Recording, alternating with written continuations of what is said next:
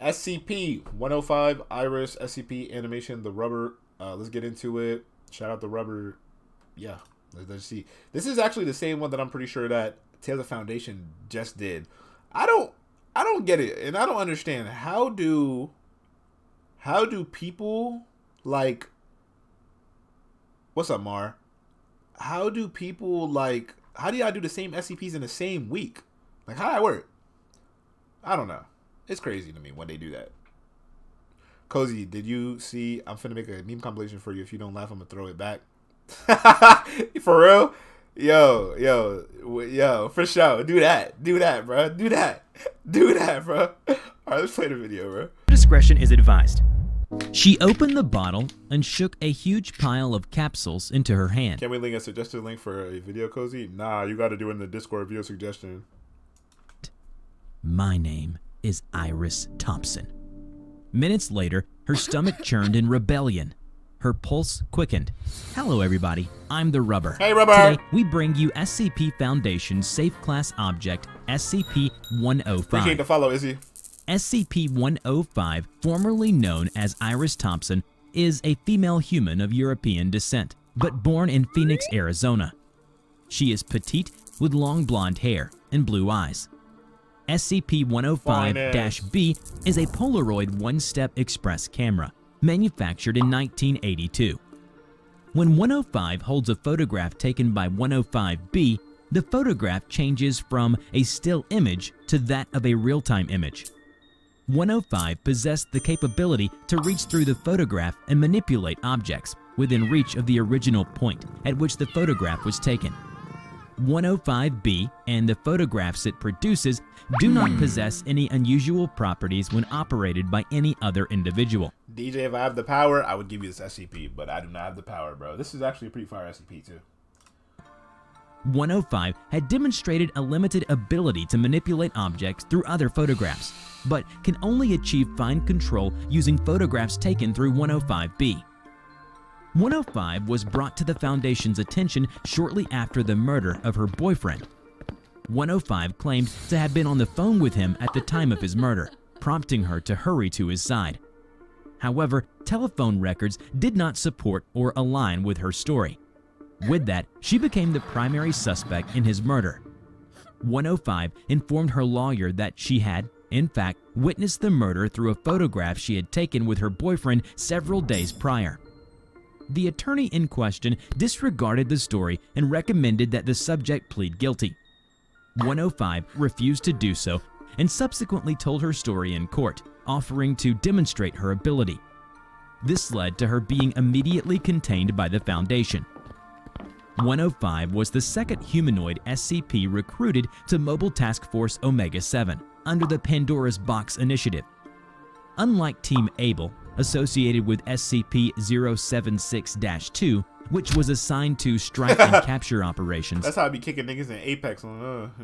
Team Iris had the primary mission of reconnaissance and intelligence gathering. Team Iris carried out over 20 missions in cooperation with the Bow Commission, swiftly and without incident. The first disciplinary incident involving 105 involved the escalation of Team Iris missions from reconnaissance to wet work.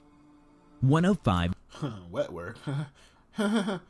violently opposed the use of her abilities to carry out assassinations, even after members of the Bow Commission repeatedly attempted to secure her cooperation.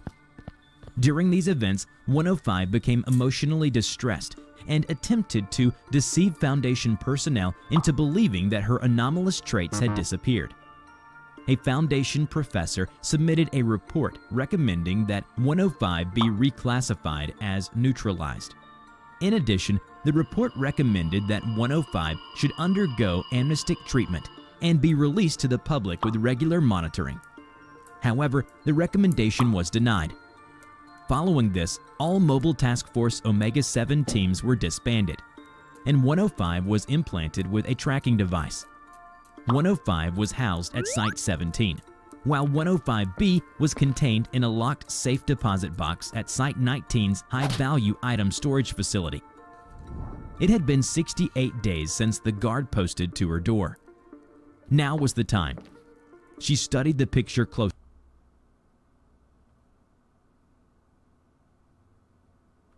My fault, yo. I heard somebody snoring. It's my parents. The fuck?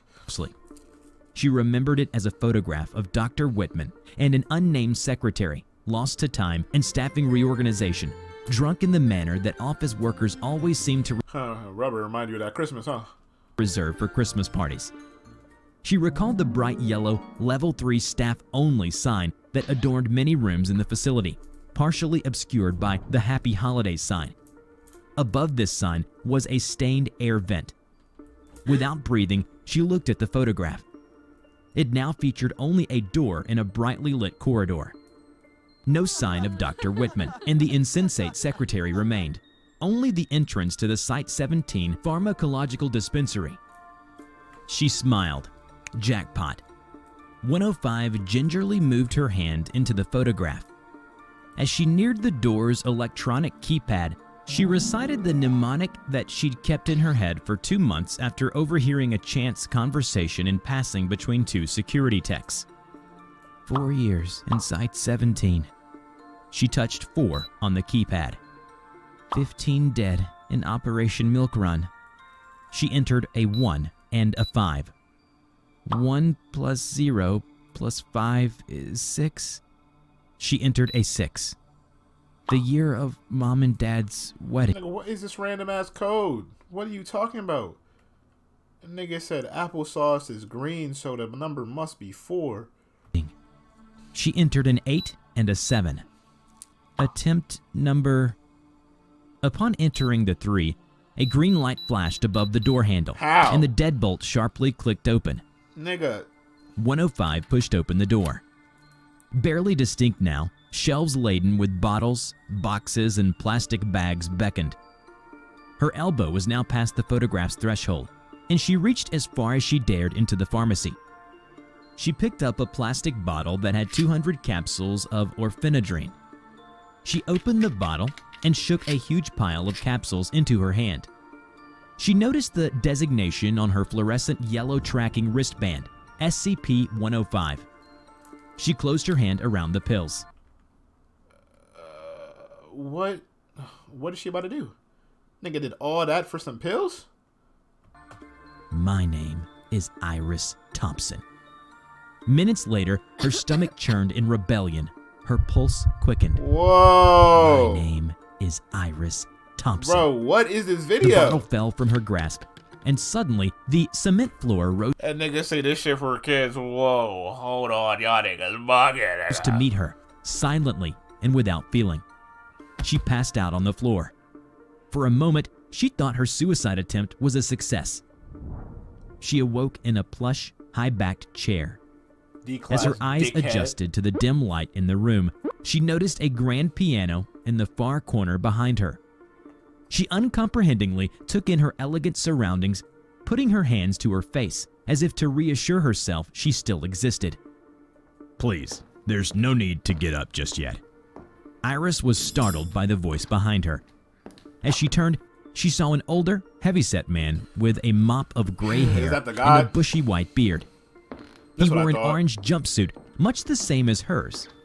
The customary ID number, stenciled over the heart, read SCP-343. Something's not right. I'm in here, but I get the feeling I'm still in Site-17. Are you that guy that the guards talk about? The one everyone wants to go visit? If you're him, I can't understand why you didn't just pop me into your cell to talk to me earlier. Dale scratched his beard. It's not quite as simple as that. I perceive many things, Iris. What appears to the staff here as parlor tricks and miracles is merely movement in other forms. She poured herself a glass of water. What, like other dimensions? Dale pulled a slightly sour-looking face. I dislike that term. It makes me sound like a horrible Flash Gordon villain. But yes, I move in worlds stacked on top of this one, as do you, though you don't know that yet. She considered Dale carefully. What don't I know yet? The old man leaned closer. What? Let me stop, bro. You poor girl. Many things. The good news is that you are no mere curiosity with a penchant for photography. That parlor trick is just that, a trick. Dale turned back towards her. Have you ever considered that looking at pictures was simply a focal point? Perhaps it was just a way to wrap your mind around something that, in your world, should not be? She opened her mouth to answer. No, surely not. You are something far more otherworldly and dangerous than they suspect. The potential you have to wreak changes on the realms around you is far in excess of what could be expected by man or God. However, your mind, or what will become of your mind, or what's left of it, is ill-suited to such circumstances. Whatever fills this wonderful little facility with invisible treasures seems to have seen fit to play a particularly complex joke on you. Whatever you started out as, you are far less human than they suspect, than you yourself suspect. Her face turned red. So, okay. So does that mean she has more abilities? Because, like, clearly she OD'd, but it didn't work. So does that mean she have other stuff that she has yet to unlock? Okay. Okay. Okay. Alright. Her hands balled up into fists. That's not what it's like. Everyone suspects, but I'm the only one who really knows. And none of you ever ask me. They rather run their tests, write their reports, and then go home like it doesn't matter. Tears came to her eyes as she turned to face the old man. Why am I here with you, anyway? I never did anything to anyone. I even helped them with that psycho with the tattoos. Less than human, you don't know me. She buried her face in her hands, ashamed and once again unable to control the situation. I'm not like the rest of you. I can choose to be more than that. Dale pulled himself up to his full height.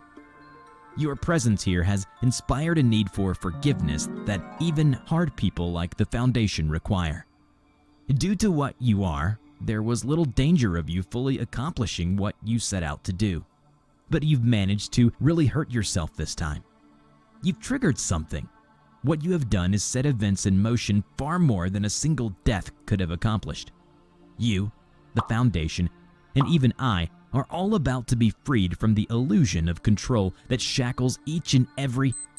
A beeping sound came from the old man's wrist. He checked his Casio digital watch. Ah, my manners. Time's up.